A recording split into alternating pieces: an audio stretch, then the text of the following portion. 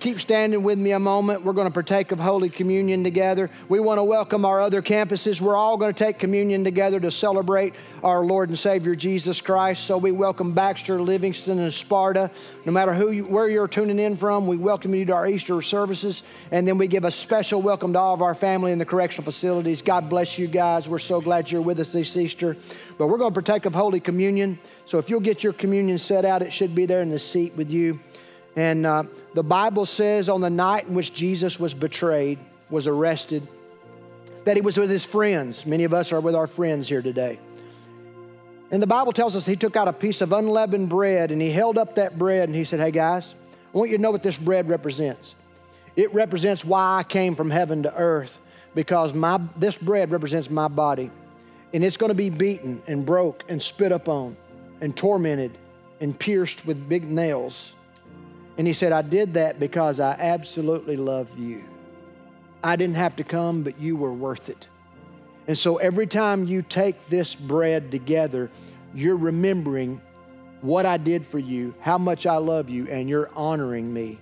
And so it is my privilege for us to honor him today. So let's do that. Lord Jesus, thank you for your body that you willingly laid down. You allowed it to be beaten and broken and spit upon and mocked and pierced because of your love for us. And so today, Lord Jesus, we honor you and we thank you. Let's partake together. The Bible says after they ate the bread that he took the cup. He held the cup up and he said, "I want you to know that this cup represents my blood." Now see, they understood the blood. Because see, both the Old Testament and the New Testament, the Old Covenant and the New Covenant, were both established as blood covenants. What's that mean? The blood made those covenants possible.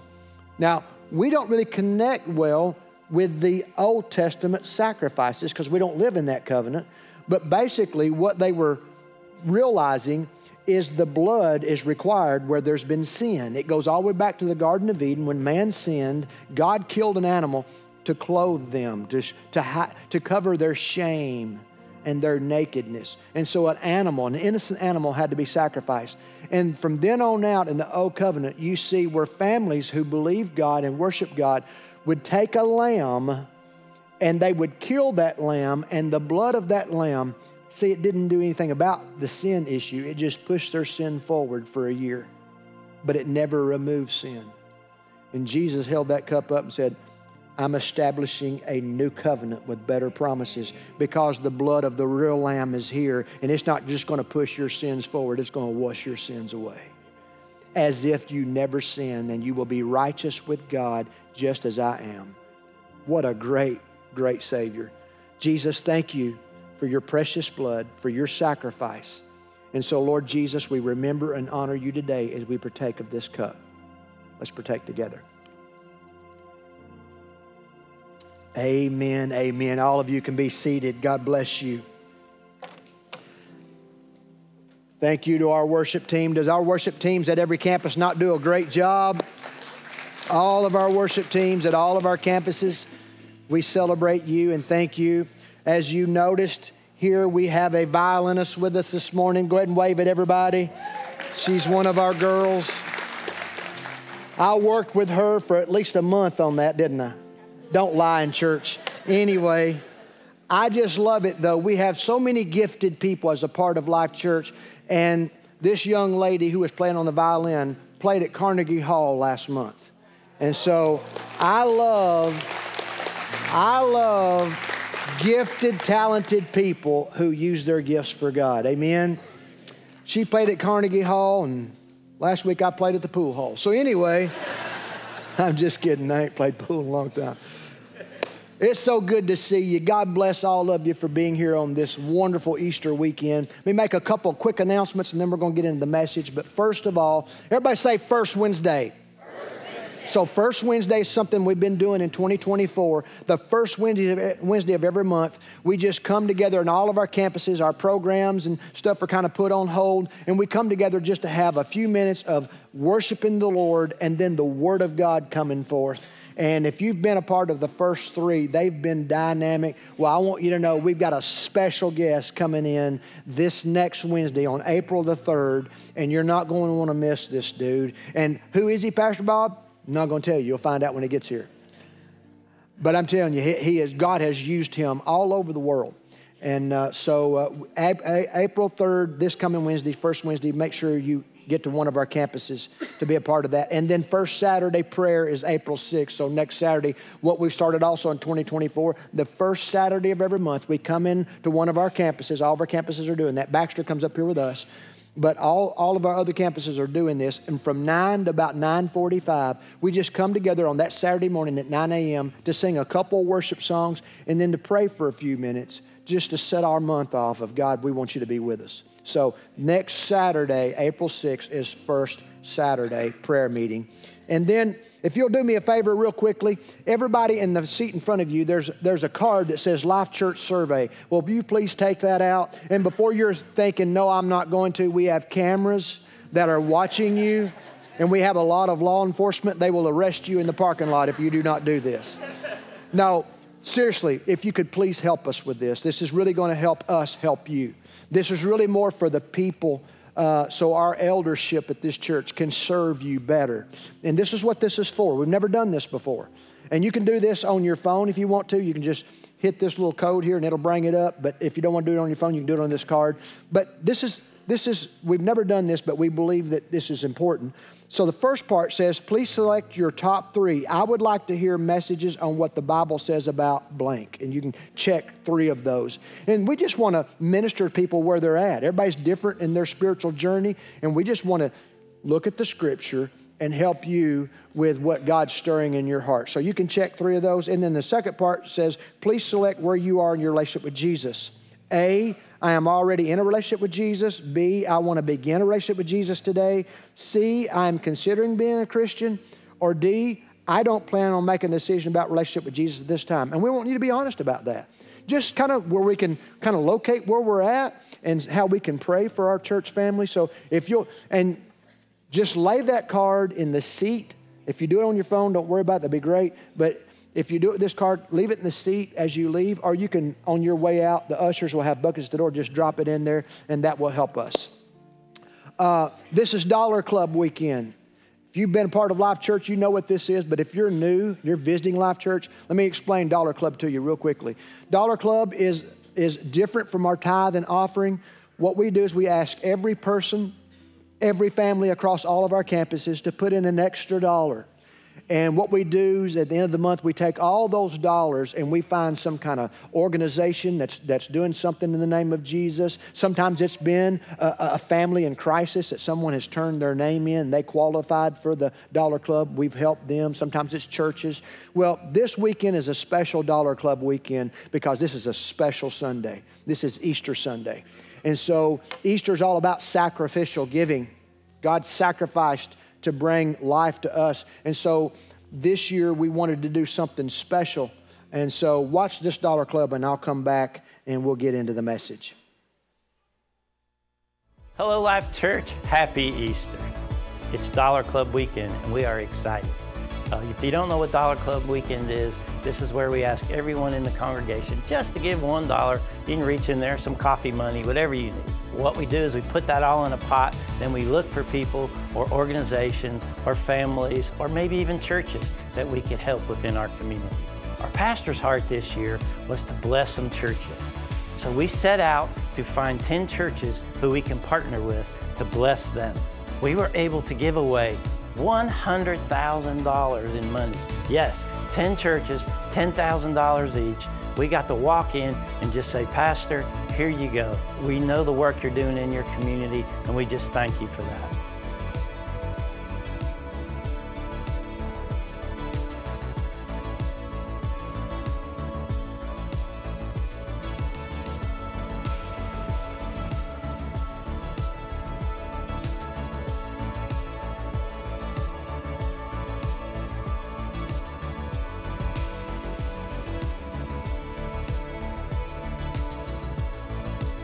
We truly believe that we are better together and that money is to go further than what we could ever accomplish on our own. Thank you, Life Church, for being such a generous church. We could not do it without you. And remember, you don't give to Life Church, you give through Life Church. Happy Easter.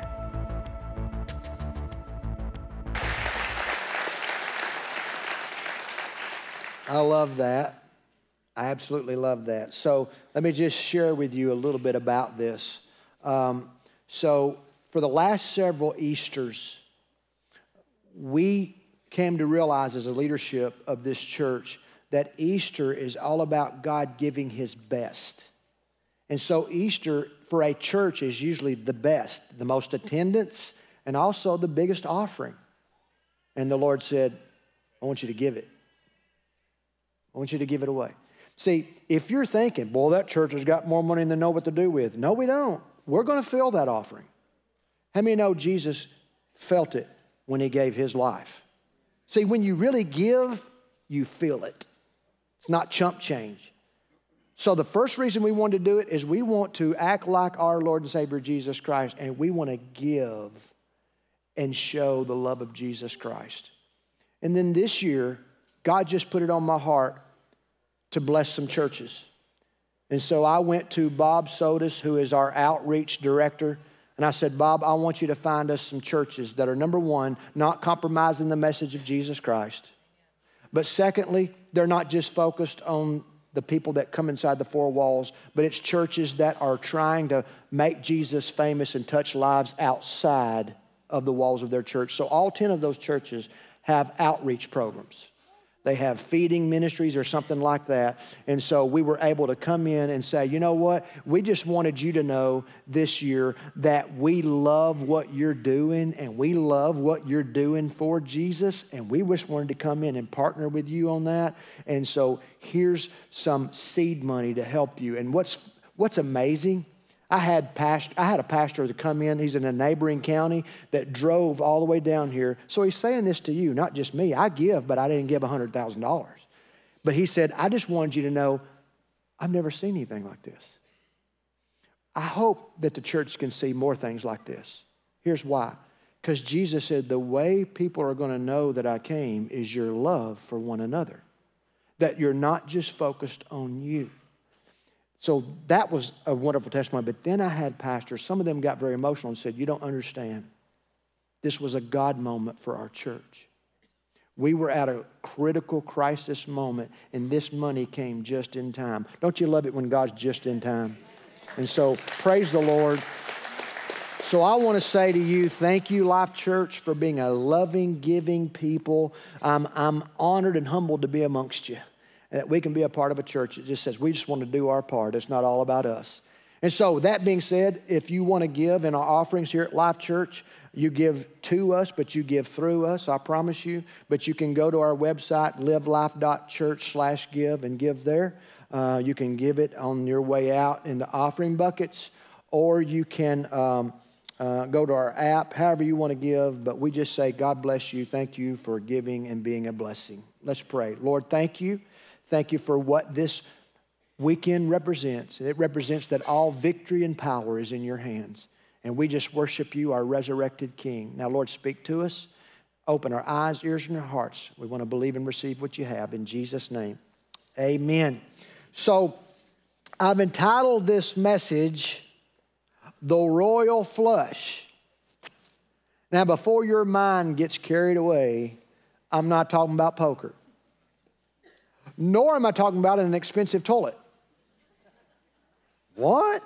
I had a lady at one of our services last night. We had 3 services last night. And at the Edge service, when I said I'm not talking about an expensive toilet, she's about on the 3rd row, and she said, well, I didn't even think of a toilet. Probably because she plays poker. But anyway, I said, well, my staff did. That's because they're always in the toilet. But anyway, no, let me talk to you about where this message came from. And let me set it up for you. You may not realize this, and then again you might, but a lot of people have such a misconception of the message of Easter. I mean, totally miss it. They have a misconception and don't understand the message that Jesus came to earth to bring. Here's why I know that. Did you know most people, nearly everybody, I would say everybody, knows they need God? Even people who say, I don't believe in God, when they're by themselves or in their moment of crisis and nobody's around to hear them, they know they need God. But do you know why many, if not most people, never open themselves up to God? Is because of a wrong message in their head. And here it is, and I'm going to prove it to you in this message. But here's why most people who know they need God still don't open themselves up to God. Here it is. I need God, and I want God to come in, but God cannot come in until I get this sin out of my life. There's more people deal with that than you can even imagine. You know why they're thinking that? Well, first of all, God's holy, I'm not, so I want him to come in, but until I get out this sin, he can't come in. That is not the message of Jesus Christ. If we could do that, he wouldn't have had to come in the first place, right? So the bottom line is the message of Jesus, here's the Easter message. Let me in and I'll flush out the stronghold and sin out of your life. But you've got to let me in. Now, let me tell you why many of us in the Bible Belt struggle with this. What do I mean? The reason many of us, even in the church, struggle with, well, if I can get out this sin, more of him can come in, is because of the message that we heard growing up. Let me give you an example. I've had a lot of people nod their heads when I say this. We must have went to church together. But here's the message. Here it is. See if you've ever heard it. Get that sin out of your life. You ever heard that? Get that sin out of your life. Did it work? No, it didn't work. Why? Because we can't. It's impossible. Jesus' message is this. Get filled with me, and that'll set you free. That's his message. Let me show you. Matthew chapter 12, verse 29. Here it is. Matthew 12, 29. For who, this is Jesus asking a question, for who is powerful enough to enter the house of a strong man and plunder his goods? Only someone even, everybody say stronger. Someone even stronger who could tie him up and then plunder his house. Let me interpret what Jesus is saying. He's saying, hey, when there's someone who has someone inside their house that's strong, you're going to need somebody stronger to come in before you can win and get that person out of that house. You know what he's talking about? He's talking about this.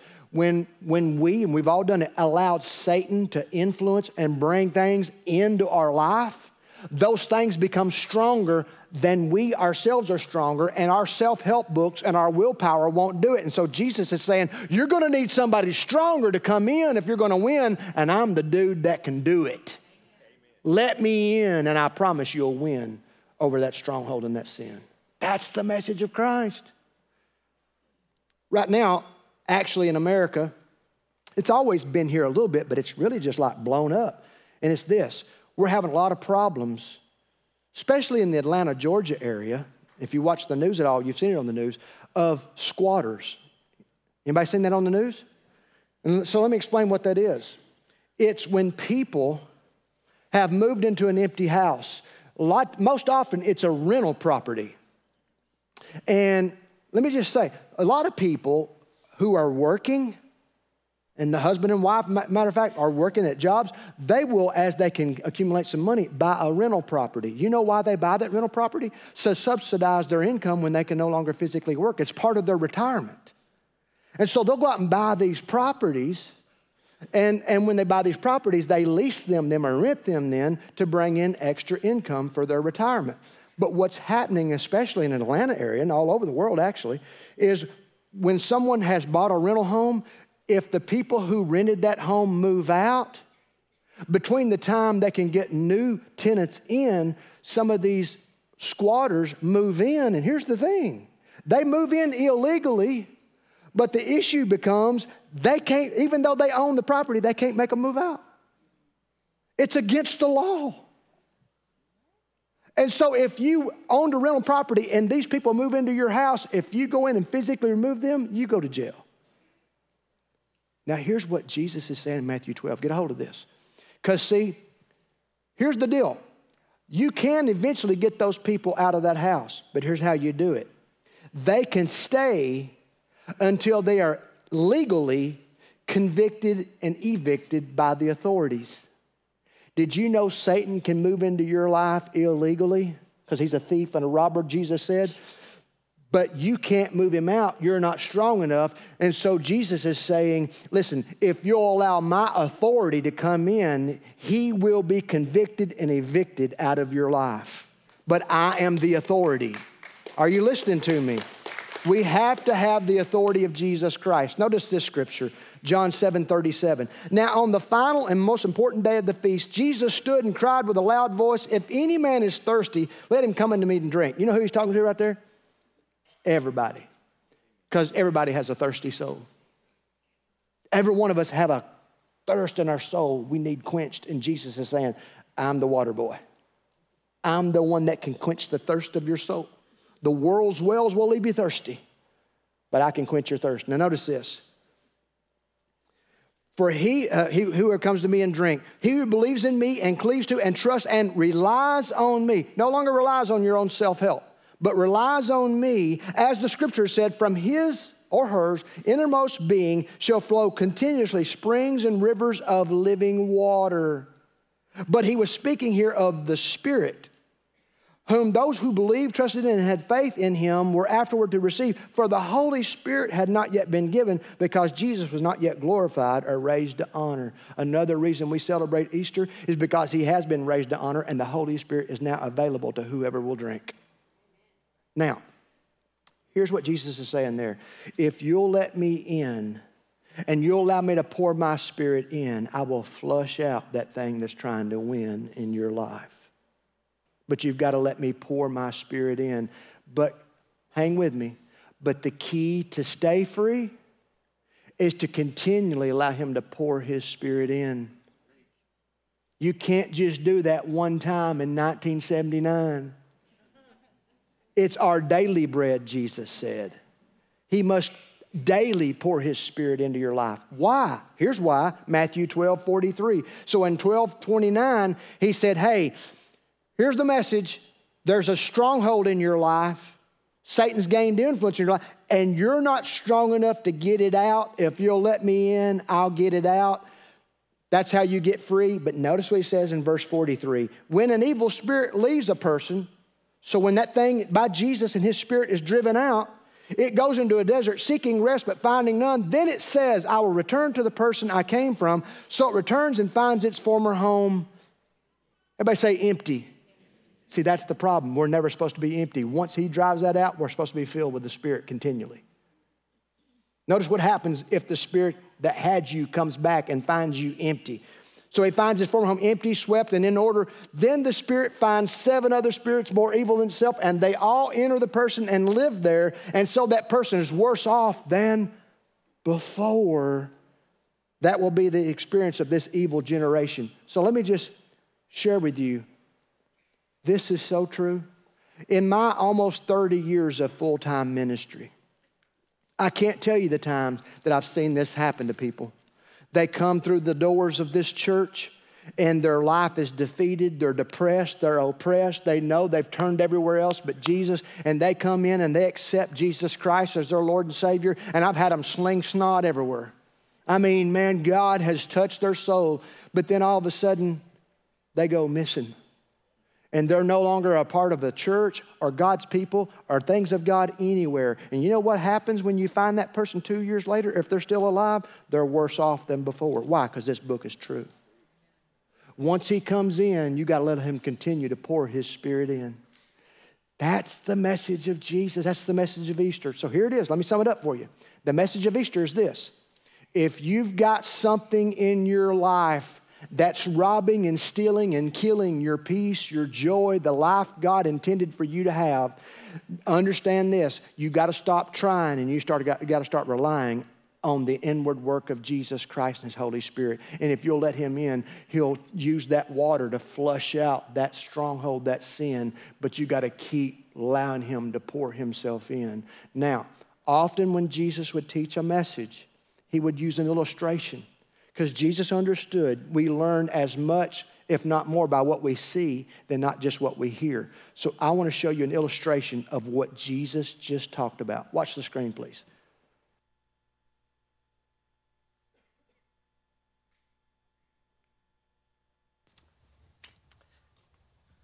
How's it going, Joe? You again. Looking kind of down. I'm all right. I'm fine. I don't think so. I don't think so. I saw you there. You know, hard finding your place in this world, isn't it? I'm doing okay. I don't think so, man. I mean, you're trying to fit in. You're trying to make friends, be accepted. I mean, that's all anybody wants, right? But let's face it, Joe, you're a square peg trying to fit in a round hole. Look, I don't need you anymore. You know what the problem is? I can tell you what the problem is if you want to know. You want to know? What? You were raised in church, right? Got all this church stuff going on? Yeah. Yeah, and they told you all the rules you got to live by, right? Do this, don't do that, be this way, or you don't measure up. Come on, Joe, who wants to live like that? Certainly not everybody out here. They're all out here having a blast. And what are you doing? You're sitting in the back row watching the show.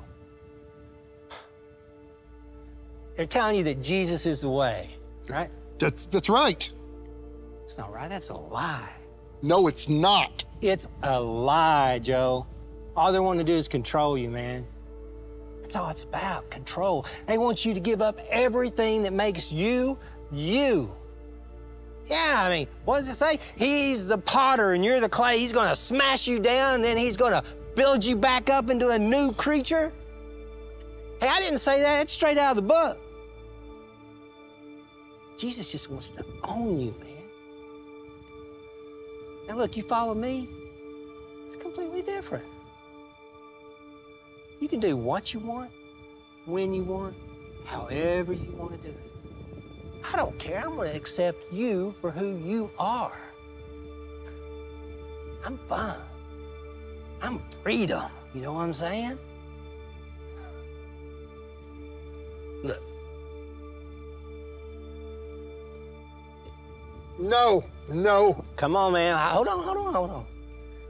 I just want you to try it. Look.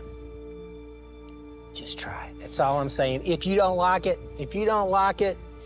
you can go back to your safe, boring, lonely life.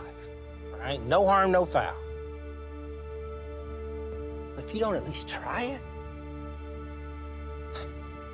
well, man, you're just not being true to yourself. You're not giving yourself your best opportunity for happiness. I'm telling you, come on, Joe. Dip your toes in the water. Live a little, man. There you go. Put them in there. Oh. So how you feeling? Pretty good, huh? No! Oh, come on, Joe. You can't quit on me now, man. You can't stop now. Look, we have just got started. Hey, Joe, come on, man. Everybody's looking. You just got to trust me. I am going to take you to places you've never dreamed of. But you got to take them. Come on, Joe. Come on, Joe. You can do it. Yeah! Joe! Woo! All right. Whew, these are heavy. No! Yeah, no. You take them. You earned them. You take them. I don't want to hear it. You want to play? You got to pay. Take them all. Put them in there. There you go. Every one of them.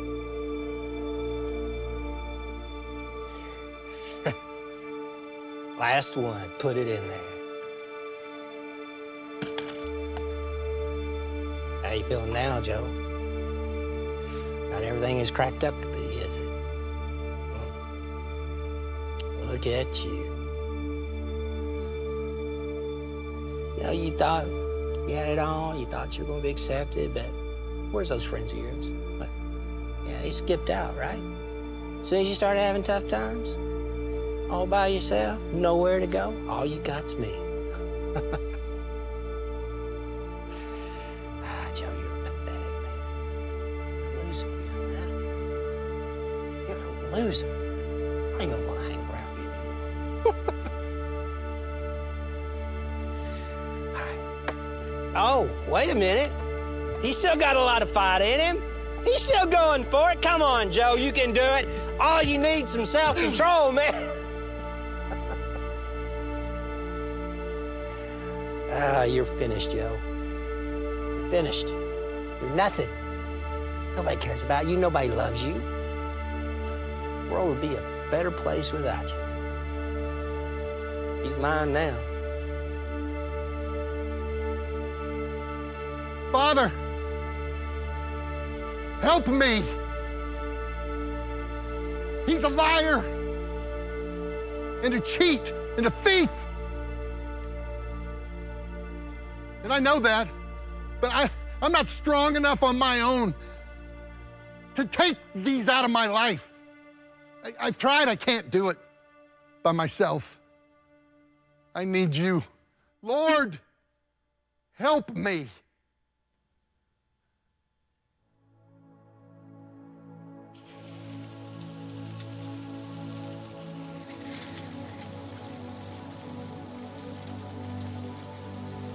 Hey, what's he doing here? What's he doing here? No, no, no, no, no, no, no, no! Hey! Oh, look at you, that big, stupid grin on your face. I'm gonna wipe that off. You can't stop me. I will keep coming. I will... Think you've won? Think you've won? You haven't won, because I don't give up. I never give up. I will be here every day of your life. Jesus, make him go away. No, no!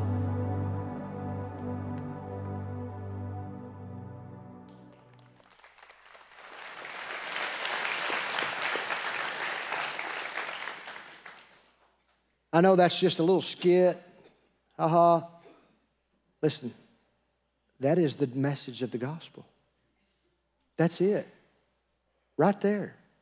See, that was me. Now, by the way, that's Pastor Robert, one of our children's pastors. It scares me he makes such a good devil, honestly. He is an attorney, so. But no, why I wanted to show you that skit, that was my life you just watched. See, if you go out of this parking lot and turn right and go about 3 miles out here, that's where I grew up. A Baptist preacher's son. At 12 years old, I accepted Jesus Christ as my Lord and Savior. I mean, I knew Jesus had come into my life, but at 15 years old, that devil showed up. Not Robert in a red jacket. It was some ungodly friends who started convincing me how boring church was. Why would I? And I want you to know, Satan promised me in Bobby's life the same thing you saw him promise Joe. You want to have a ball? You want to have a ball? Never knowing just a few years later it'd be a ball and chain. See, it wasn't freedom he promised me that I would find. It wasn't freedom I found. I ended up bound by addiction and depression to the point of I wanted to die, but I was afraid to because I knew that there's a life after this one. That's a miserable place to be.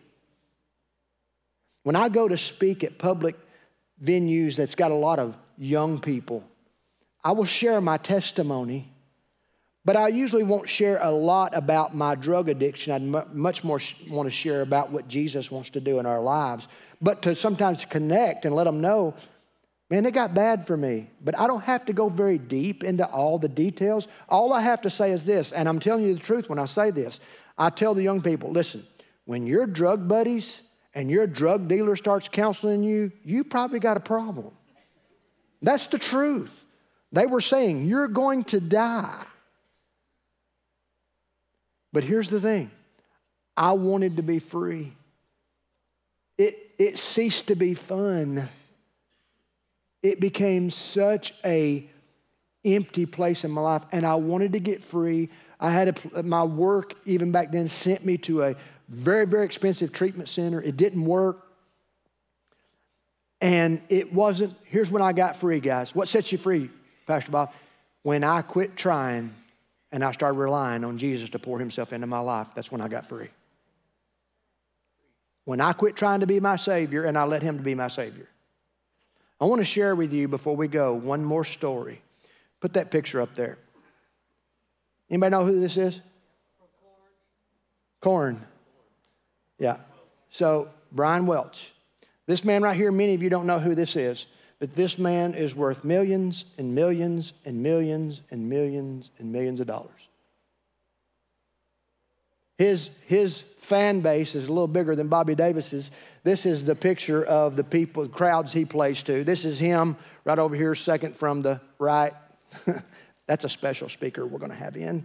No, I love this guy's story because he found himself exactly where Bobby Davis was before I let Jesus in. I want you to watch this story real quickly, and then we'll close this up. I saw somewhere in the movie where your parents said they didn't even, your mom said in hindsight 2020, she realized all the signs. But at the time, she didn't even know, or they weren't even aware that you were that addicted to meth and on drugs. Right. I would play it off. I look successful. Yeah. You got probably a couple different types of addicts. It's the functioning addict and the non-functioning addict that's just, you know, and I was a pretty high-functioning addict. I could do all kinds of things, and you know, I played my parts with the band. I was just socially a recluse. Yeah.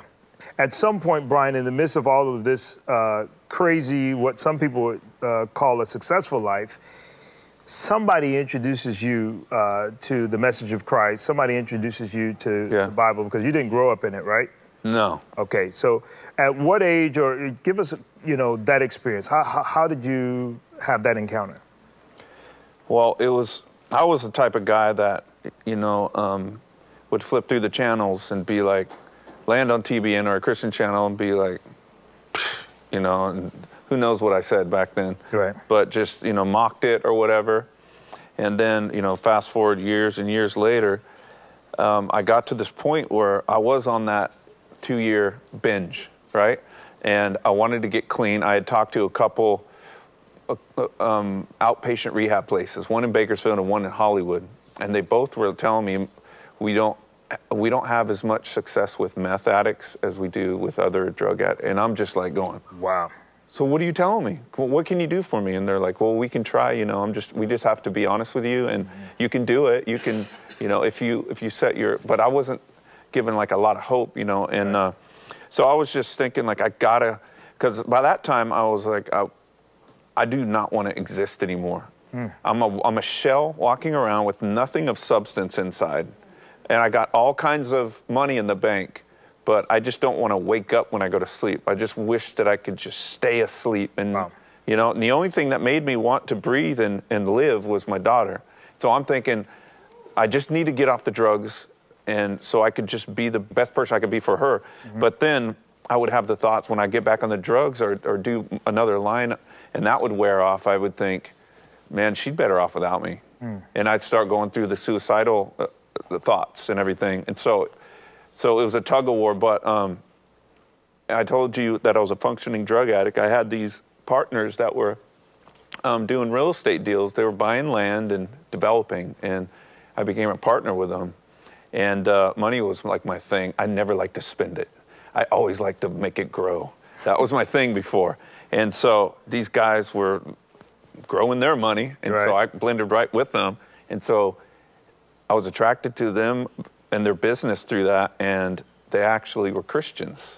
Wow. So God was using my money idol, if you will. Right. And so I... pulling you in. Yeah, and so I did a business deal with them. We bought some land, and they were, I was just, you could tell, man, I was on meth, you know, and anybody could tell something was a little off, you know? Right. And so they ended up just talking to me, and they invited me to go to church one day, and I'm like, you know, I used to mock it when I was growing up, and but I did ask Christ in my heart when I was 12 through some neighbors.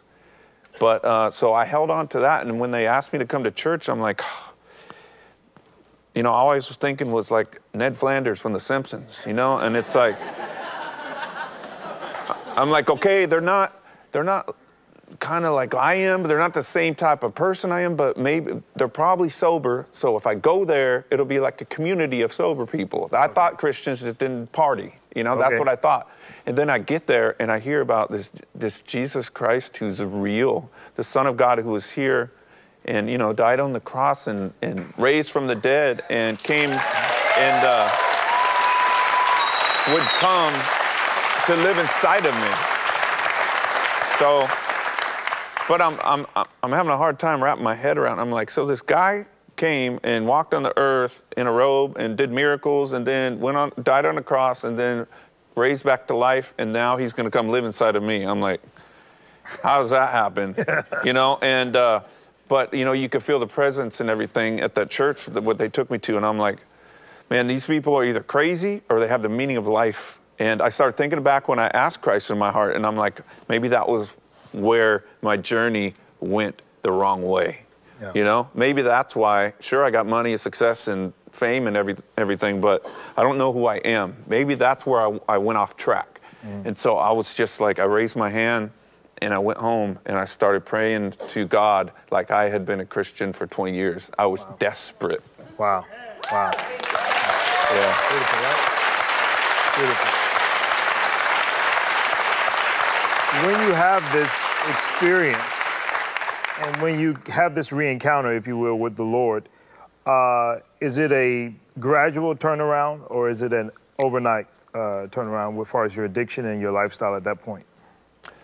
It was pretty overnight when I think about, you know, it was just a couple weeks, 3 weeks or something, but man, the pastor was so cool there.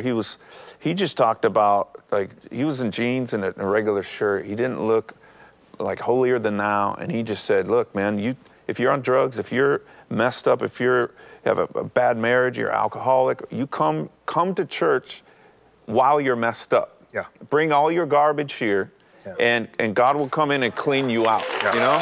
So it was like non-judgmental, and so I kept going. What I wanted to point out to you, did you hear the message that set him free? The message that set him free was not, get that sin out of your life, because he'd been trying. He said, I went to a place and a man told me, come to Jesus just like you are. Bring all your mess, because he's the Messiah. And he said, that pastor said, just let him in and he'll take care of that. You know what he's saying? Let him in, he'll flush out all that stronghold and sin. And that's exactly what happened. So let me tell you, I'm done. Let me tell you as I close on this. The main message of Life Church is exactly that message. Now, we talk about a lot of things at Life Church. We'll teach on marriage. We'll teach on prayer. We'll teach on overcoming fear. Why? Because the Bible talks about everything. But our main central message at Life Church is stop trying and start relying. You're not the Savior, He is. That's our main message. And the reason it is the first week I came to pastor this church, my very first week, it'll be 20 years ago this June. I was in town, I'd just taken this church, and I went into a place of business, and I saw an old buddy of mine that I used to do a lot of drinking and partying with. And he knew how bad I'd gotten. And he stopped me, he said, hey, Bob. He said, hey, man. He said, I heard that you'd straightened your life out. I said, you heard wrong. He said, what? I said, I tried that and screwed it all up. I couldn't straighten my life out. But you know what I did, Ronnie? His name is Ronnie. I said, you know what I did? I let Jesus in, and man, he began to clean it all out, and I've got more peace and more joy and more satisfaction in life than I've ever had in my life. I said, but it wasn't me. It was he came in and began to do a work in me I couldn't do. And I shared that with him, and then he got honest with me, and he said, Bobby, he said, alcohol has absolutely destroyed my life. He said, it cost me my marriage. It's about to cost me the fiance that I'm engaged to now. It's destroying me. He said, but after hearing you, he said, I'm going to do something. And now listen what people are saying. That's why I'm saying we got to bring this message. Here's what he said to me, guys. He said, Bobby, when I quit drinking, I'm coming to your church. What is he saying? When I can get out this sin, I'm going to let him in. When I quit drinking, I'm going to come to your church. You know what I told him? I said, Ronnie, that's the dumbest thing I think I've ever heard anybody say. He said, what do you mean? I said, that makes as much sense as you telling me, you know, I've got double pneumonia, and when I get rid of it, I'm going to go check out Covert Regional and see what kind of hospital they are. He said, you know what? That absolutely makes sense. And 2 weeks later, he was sitting right over here in this section.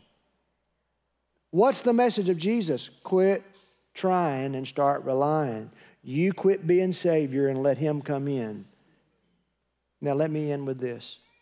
John 10:10 is why we named this church Life Church. Why? Because Jesus said the thief comes to steal, kill, and destroy, but I came to give you life and to give it to you abundantly. How does Satan steal, kill, and destroy? Here's how he does it. He promises you and I life and other things other than Jesus Christ, and that thing ends up destroying us. That's how he does it. So I'll end with this. Most of you under the sound of my voice have never been a drug addict, and I thank God you haven't been, because it's a miserable life. Amen. Many of you have never even touched a drug. Praise the Lord. But I can tell you, all of you, including me, you know what I can tell you about you? You're looking for a fix. Well, I ain't never done drugs. You're looking for a fix. Why would I say that? Here's why I say that. The reason I say we're all looking for a fix is because God created us. When he created mankind, different than the animals, when he created mankind, he created within a man a dependency. I call it, he created within man an inner reliance. Why did God do that? He put on the inside of man this dependency, this inner reliance, so that that inner reliance would form an alliance with him. And it would cause us to connect to him. But what happens often is our inner reliance will form an alliance with something other than him. And it ends up leaving us devastated and depressed and oppressed. Are you listening to me, folks? Everybody's looking for a fix. It's just some aren't using drugs. Some do it with their job. Some do it with their money. Some stuff their life with stuff. But you know what? There's never enough stuff. So let me say this. With me, my inner reliance formed an alliance with drugs because of a sin that I become engaged in. But you know what I find with a lot of people? I know what I'm talking about. I've been doing this a long time. A lot of people form an alliance from their inner reliance, not because of a sin they've done, but because of a sin that's been done to them. What do I mean? When a person goes through hurt or pain, that's often when Satan will gain an entrance into their life. It's not their fault, but it becomes their problem. Why? Because often when we go through hurt or pain, our inner reliance can form an alliance, sometimes with drugs, but sometimes our inner reliance can form an alliance with depression, with oppression, with fear, with worry, with anxiety. Are you with me, folks? Here's why I know that. Hey, drugs are bad. So's depression. So's oppression. Anything that God hasn't designed for you to form an alliance with is bad. So you may never done drugs. Do you worry? You know that's sin? The Bible says whatever not faith is sin. See, I'm going to get to you before I'm done here. And see, people back when I was doing drugs, you know what their counsel to me was? Good people, not bad people, but you know what they'd tell me? Just quit. You're killing yourself and you're embarrassing your family. Just quit. You know, I'd look back at them and say, won't you quit gossiping? How's that working for you? Seriously. Why don't you quit worrying? Why don't you quit being depressed? How many's found out it's just not so easy to quit? So don't focus on quitting, focus on getting Jesus. And when he comes in, that can't stay there. That's the message of the cross. So my message is this. We all need a royal flush. Jesus is the fix that we're all looking for. So quit trying to flesh it out. Let him flush it out. Let him come in. And I promise you, that thing that you say, I'm just not going to do that again. See, mine was drugs. I ain't doing that again. And I do it again. You got that in you right now? I'm not going to worry anymore. Okay, the pastor said today, pray and don't worry. So I'm not going to worry no more. And then 2 days later, you're worrying again. You're not a bad person. There's just something bad on the inside that Jesus don't want there. He wants to come in so you can win. You with me, everybody? Everybody, I'm finished. Close your eyes and bow your heads with me, please. Close your heads. Bow your heads and close your eyes. This is the 6th time I've done this weekend. Listen, I want to talk to your spirit a minute. You've been prayed over. Everybody on the sound of my voice, you've been prayed over. And we've asked God to open your heart, be sensitive to what he's saying to you. So I want to ask you this question before we go. Has your inner reliance formed an alliance with something other than who Jesus Christ is? If so, that inner reliance that's formed that alliance is not just a defiance toward God, but it's a defiance toward yourself. There's no freedom in that. And so if you know right now, yes, I don't want this thing dominating my life anymore. I truly want to be free of this. Then quit trying and start relying. Quit trying to flesh it out. Let him flush it out. And so if you've never accepted Jesus Christ, this is your perfect opportunity on this Easter weekend. But maybe you have accepted Christ, and like me at 12 and like Brian Welch at 12, I don't know what age it was, but you made that decision, but then you veered off. And your inner reliance started forming an alliance with something other than Christ, and it's left you pretty empty and not really full of life. If that's you, I'm going to lead you in a prayer, and we're going to talk to King Jesus, and we're going to ask him to come in and begin, not finish, but begin pouring his Spirit in and flushing out those things. But if that's you, and you're connecting with what Jesus is saying in this message, I want you to slip your hand up. That's me. That's me, Pastor. Amen. Amen. Amen. Amen. Amen. Amen. Amen. I see you. Amen. Amen. Listen, wherever you're at, Jesus said, whosoever call upon the name of the Lord shall be saved. He said, whoever calls on me, I will no wise reject. So I want every one of us to pray this together, and let's let King Jesus begin his work. Everybody pray this, please. Lord Jesus, I believe you died for me, and I believe God raised you from the dead. Forgive me of my sin. Cleanse me from unrighteousness. Wash me with your blood.